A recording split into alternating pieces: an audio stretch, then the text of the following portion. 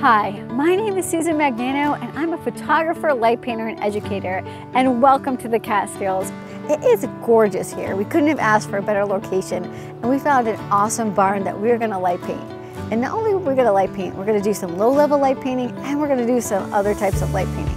So I can't wait to show you guys what we find.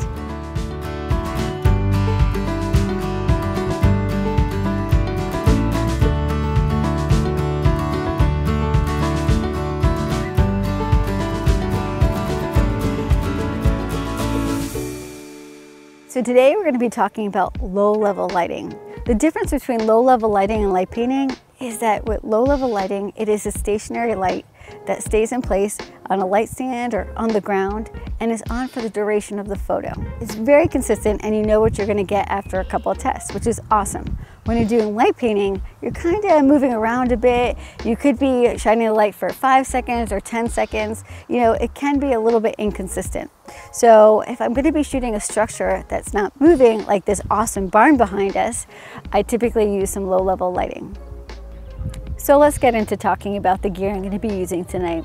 The first piece of equipment I'm going to be setting up is the Luxley Fiddle. This is an amazing LED light. It's an RGB light that also turns so many different colors, and you can kind of just turn the wheel and put it on any color you like, or you can go through all the different settings like tungsten, cloudy. It goes to even 1% brightness. And you may be saying, Susan, why would you want your light to be 1% brightness and under if you use their app? Because sometimes when you're doing low-level lighting, you need your light source to be super dim because your exposure is going to be so long.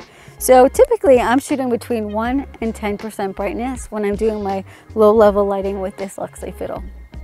Another piece of equipment that I use when I'm doing my low-level lighting is this Nanlite pavote tube. It's really cool because it turns so many different colors, but it also has really cool fun features like lightning bolts, candle. They have a lot of really great settings, and I use this when I want it to look really funky and cool. Another really important piece of gear to have when you're doing any type of night photography is a trusty flashlight. And this one is my Nightcore flashlight.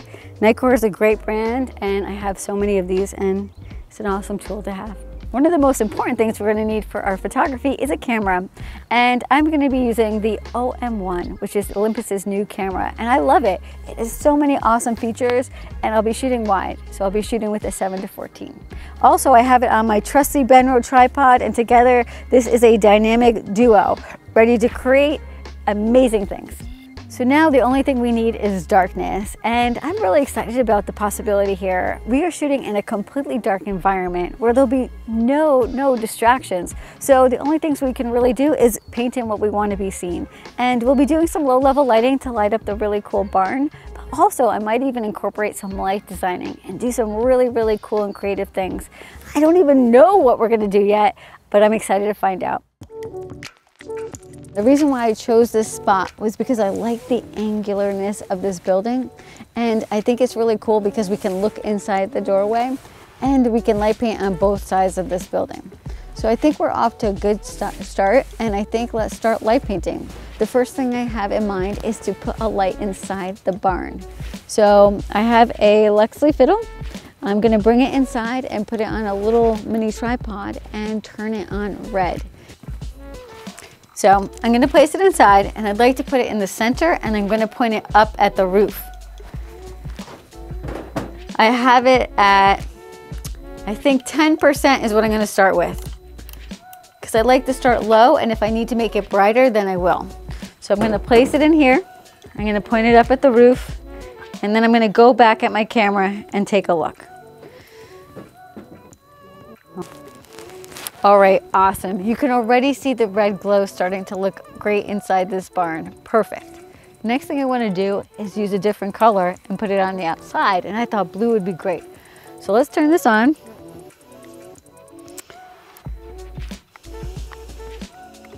There we go, found the button in the dark. Perfect. And I'm going to start at 5% brightness. And this is like a really cool color blue. And the one thing I want you to think about is when you're light painting structures is the angle of light. So right now we're lighting from the inside. Awesome. Now where should we put this other one? We could push it in front, we could put it behind the camera, we could put it off to the side. They're all okay ideas, but I think this one's the best. I'm gonna put this one at the far end of the barn, so we're looking into the shadows. I think creating shadows in your images make them the most interesting. So see what I mean? Let's take a look.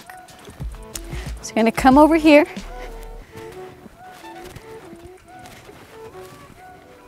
I'm gonna kind of place it back here.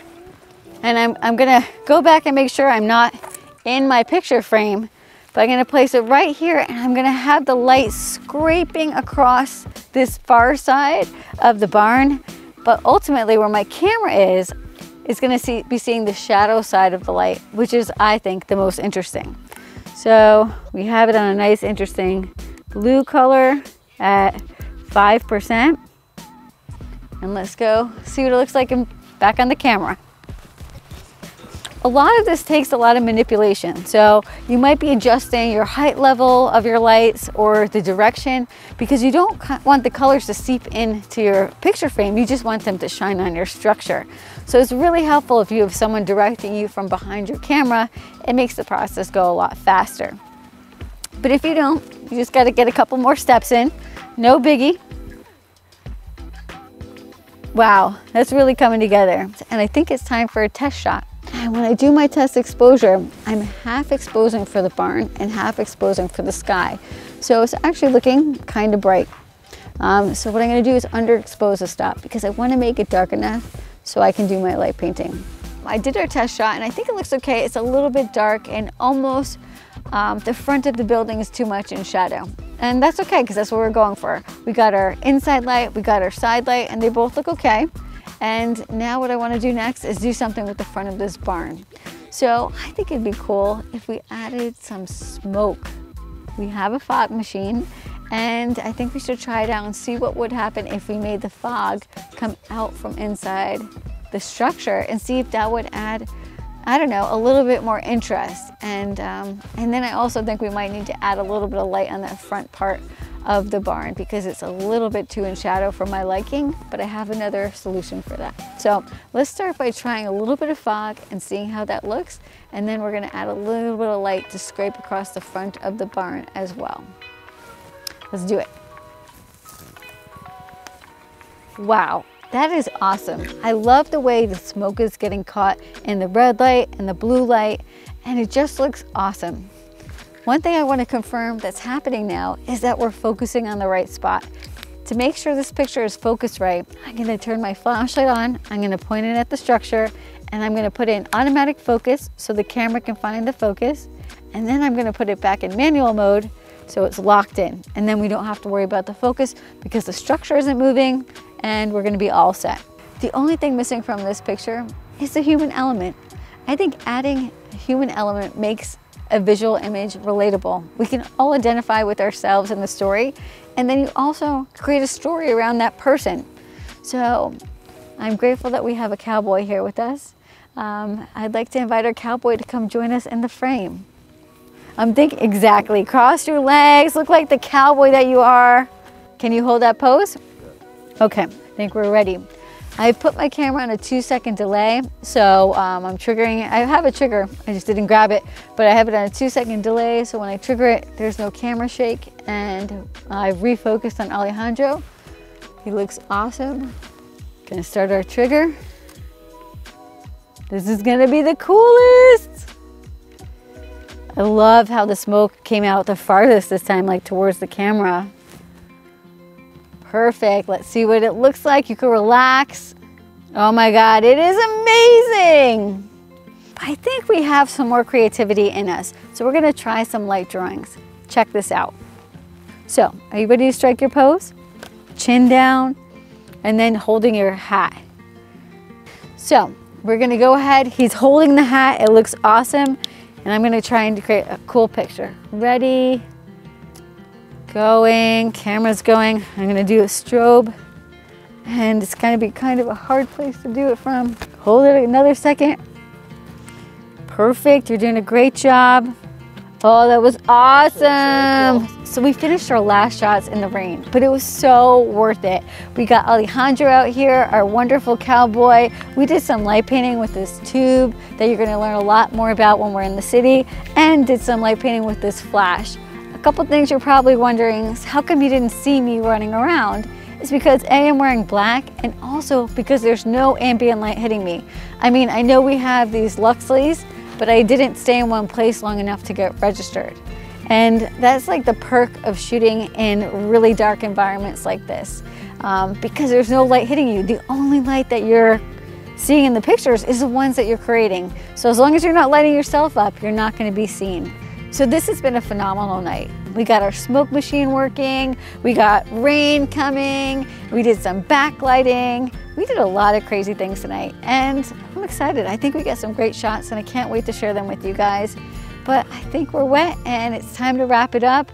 If you guys want to join me on a night photography adventure, check out my link for photo tour adventures. I'm doing them all over the place, and follow us for our next series where we'll be talking about light painting in New York City. And let me tell you, it is going to be awesome. There's a lot of really fun challenges there, but it's also really rewarding, and we'll even have a dancer with us. So tune in for that.